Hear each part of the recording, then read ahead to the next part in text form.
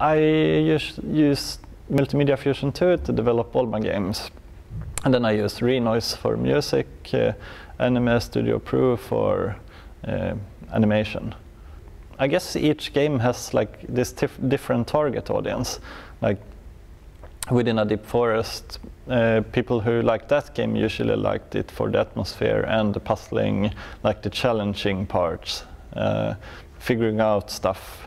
While the people who liked Knytt also liked the atmosphere and preferred the fact that the game was just scaled down to only be a beautiful place and like have the simplest possible gameplay mechanics. Like the most tricky thing in that game you can do is like a wall jump, which is still like a combination of 2 keys.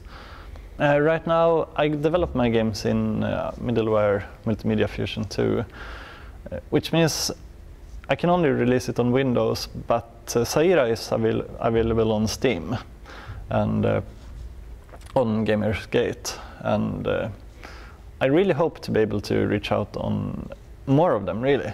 But right now it's only my website and Steam because they are PC games.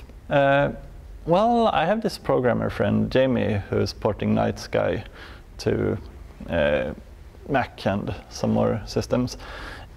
With his help, I might actually be able to reach out with like this game and perhaps some future games on more platforms.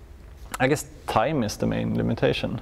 You have to think small enough, but any type of game should be possible if you just don't imagine that you have to do this huge RPG with like 30 hours of playtime. If I can put together a team with 5 people, that would be so nice. You won't make a fortune in the beginning. I mean, some people may, but a normal company doesn't even make a profit during the first 3 years.